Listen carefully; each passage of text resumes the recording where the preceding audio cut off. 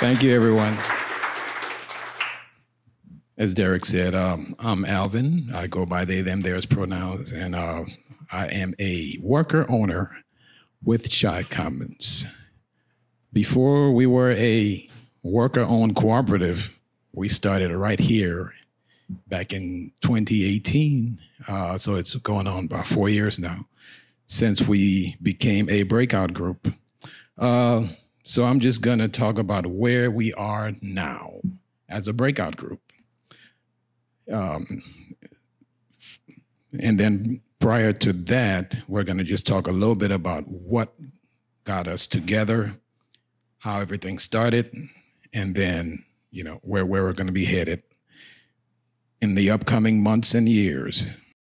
So this slide just presents like a timeline for how the group as a whole came together, but also some of the events that occurred that we were either present at or took part in or were galvanized by to do the work that ChiCommons does. So, for example, we were part of the group that was summoned through Smart Chicago Collaborative to do the Connect Chicago Internet study. A couple of my other co-owners, Steve Ediger and Nero Yusuf Zai, was in on that cohort of people. And then Steve also had another project where he took data that was curated by this organization called Shareable. And he actually started another hack breakout group here at Chi-Hack Night. And they were able to curate some of that data, which led to what we have as one of our internal or community projects, our map. And then we'll just talk a little bit about one more event that was a catalyst for us starting. And that was an event that was co-sponsored by Chi-Hack Night, Chicago Sustainability Leaders Network, and a church in South Shore. And this particular event, we had a Chi-Hack Night goes to the community event. So Chi-Hack Night was actually all of us who were here at the time. Most of us went to that event in a church in South Shore. And so that particular event led to us forming the basis for what our second internal project became, which is known as BlockShare. And then after we all got together, started doing things together in different, activity groups, we were like, hey, we know we're pretty good as far as, community organizing or doing this type of work that is community focused. But there are a lot of marketable skills that we have that, we could actually form the basis of what could be a consultancy. And so that's what led us to getting together a group of worker owners and consumer owners to form what is known as ChiCommons Cooperative. So the cooperative came after we formed the breakout group. And now we've been registered with the state as a limited worker cooperative association. So let's talk a little bit about our first community project, our ChiCommons directory map. So the map, as I said, started out with data that was curated by Shareable. That data was an extension of what became a breakout group here at Chi-Hack Night. And we continue to maintain that data. We are now up to over 800 entities on our map. And what we did was in 2016, we had the Sharing Cities Mapathon in a CHN breakout group. And then the next iteration of the map was our 3.0 version, which came out a couple of years, or actually more like 4 years later, around 2020, with the version number 3.0. And that particular version is one that is able to be interactive. So before, the map was only what we were able to do on the back end. But once the version 3.0 came out, people who actually had a presence on the map can now go in and with our, guidance and assistance, they can now be able to make suggestions as to changes that needs to be made for their particular data to be made more current than what we have it. So it's now basically a living document, if you will, as opposed to a static map just, there on the web page. Our next version will be the version 4.0. This will incorporate some of the mapping efforts that are going on around the world by various entities that we are currently forming relationships with. So when the next map comes out, that body of people who are able to make contributions, make suggestions, and make improvements on the map will be global. So we'll go from a regional or local mapping instance into something that can be seen and participated in by people all over the world. So this is our Blockshare community project. So as I said, when we started out, we had our 2 projects that we dealt with here as a breakout group in ChiCommons. So Blockshare is an instance of building a community-owned, operated, and functional Wi-Fi utility. So basically, each community in Chicago or anywhere else has the opportunity to build its own internet instance from the ground up, using Blockshare tools, norms, and expertise from us or from people who are already in the community with the skills and the acumen to be able to, partake in any of the skill sets that it requires to have Blockshare. So Blockshare has, for one, a GIS mapping instance where we have taken the instance of a local church in South Shore that has a Wi-Fi transceiver on the rooftop. And we were able to check and verify where the signal strength actually is able to extend to. And on the GIS mapping instance, we're able to provide a heat map of where that signal spread is being able to be, received. So this particular map that you see here gives us a graphical instance of where that is. So precisely where we are here is in South Shore along Exchange Avenue. And the 2 darker structures that you see on the map are where we have the actual transceiver and the repeater and antenna for the transceiver. And those 2 signal devices work in concert to broadcast a Wi-Fi, instance where people who are in that area of those circles, those 2 circles, are able to get on the internet using those 2 antenna instances. What we've also done with Blockshare is that we were able to build a use case for people in the neighborhood to say, how is your internet quality? What do you need to have to make it more,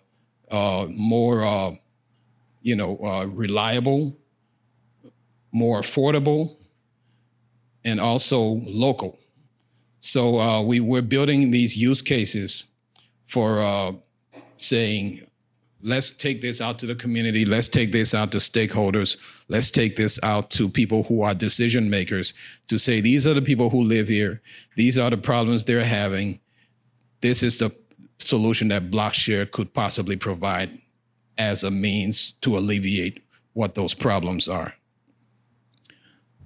And then, of course, this particular exercise will be done with people in the community. So we're not trying to go into a community and say, we think we know what your problems are. We're trying to go into a community and say, what are the problems that you're experiencing?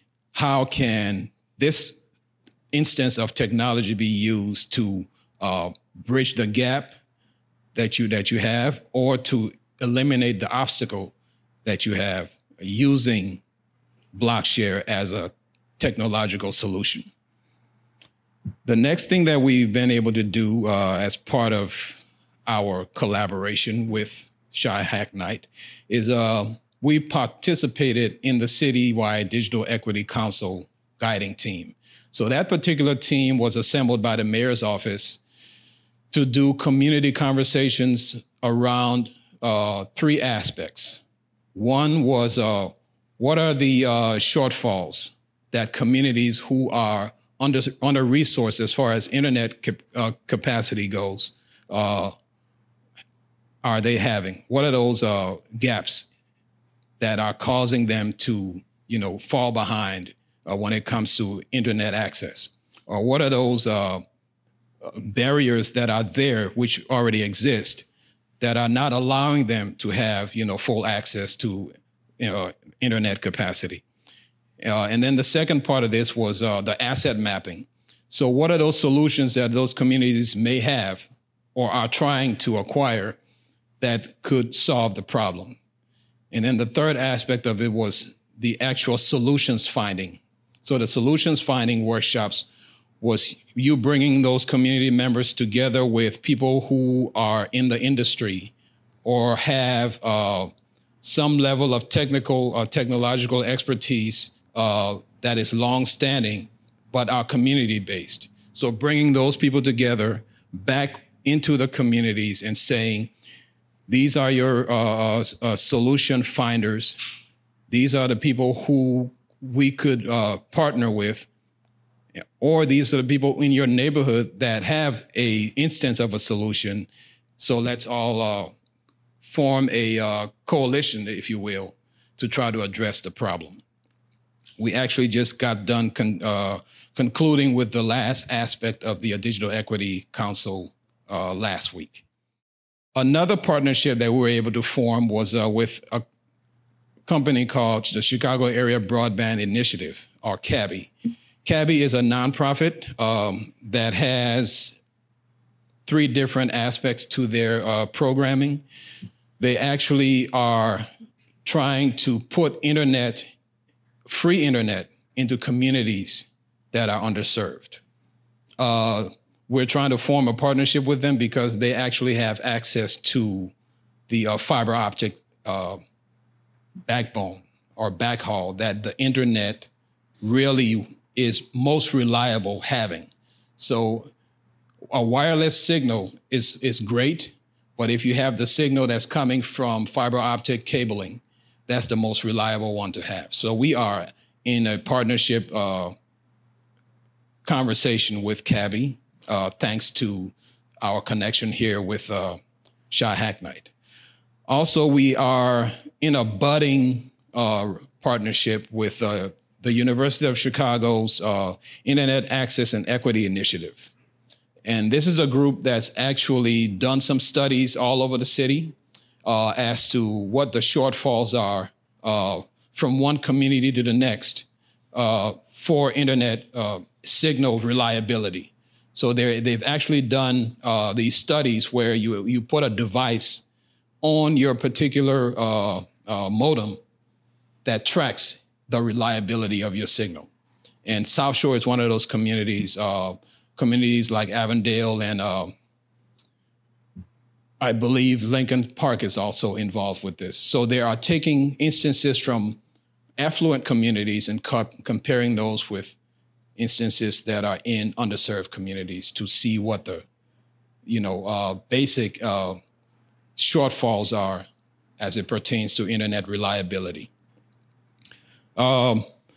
Lastly, we have been able to attract particularly over the last couple of years, even with the pandemic, a very diverse group of highly skilled people right here in our breakout sessions.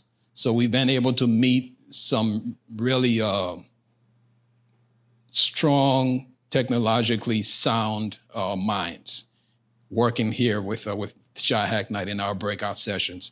And some of those folks have even gone on to help us with our instances of forming all of the different projects that we just talked about, like our GIS map or our personas.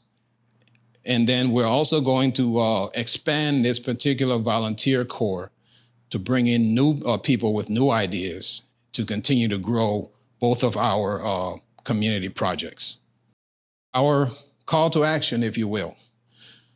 So we know that, as far as our map is concerned, we have a lot of skills that, we are able to employ. If you look at the bottom there, we are currently using Python, React, geographic information systems tools, and also user interface design and social science survey design analyses expertise. So those are the different types of skill sets that we currently are in need of, but are also having to employ. Our next one is our BlockShare. BlockShare continues to evolve as a project. What we're looking at now is what does a community partnership with BlockShare looks like from a non-technical aspect.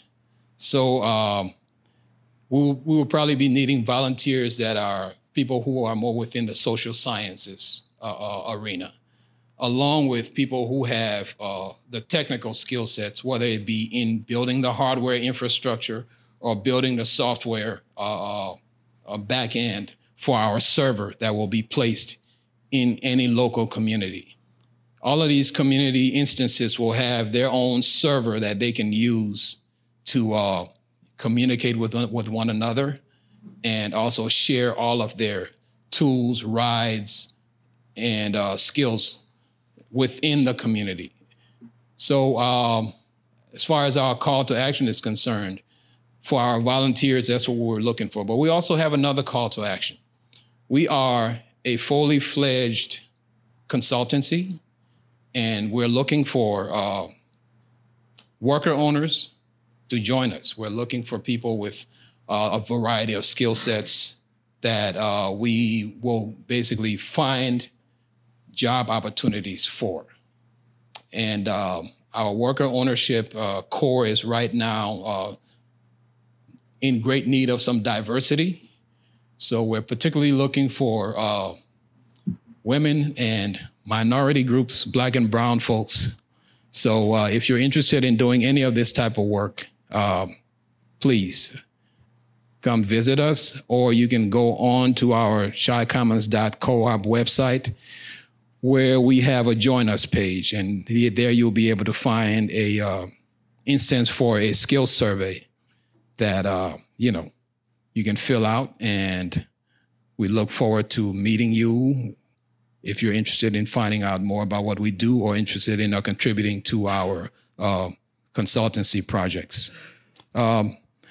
That concludes my presentation. I will take questions at this time. My question is regarding, generally or usually when you work with communities, and it's a new time or something different, and you're trying to really help people, there are also a lot of creative and unique ideas that come out of that. I'm wondering if you can speak about some of those experiences and also how those experiences are protected. You know, how the people actually benefit from their real ideas, from their own ideas, and maybe not exploit it or become someone else's ideal.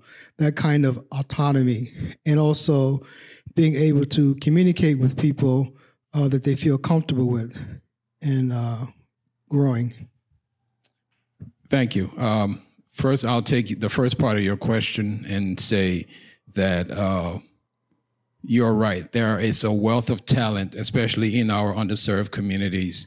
And we've met people who are actually trying to do mesh networks in different communities around the city. We know of 2 instances where we've talked to people that are trying to do some of this work. And that's the type of talent that we want to partner with. And the second part of your question, I can say 3 words that we truly believe in that I think will answer that question. And those words are, they own it. ChiCommons doesn't own anything. When it comes to us going to a community, we want to be able to share what they have, not, co-opt what they have. We want to be able to share their skills. We want to be able to co-build, if you will, any type of tools that they have, using those tools to co-build something tangible that will be beneficial in that particular community. Super quick question. Can you describe the difference? What's a consumer owner versus I think you said builder owner? So we have 4 ownership classes. The 2 that we currently are have on our roster, on our roles, are our worker owners. Those are the people who, as we like to say internally, do the work that keeps the lights on and the doors open. And then you have the consumer owners. Those are the people who want to learn about cooperativism. They want to be able to find out what the experience of a cooperative lifestyle looks like, and eventually we'll be able to benefit from some of our offerings that we have as far as our internal projects, our community projects, or our consultancy. All right. Thank you so much, Alvyn.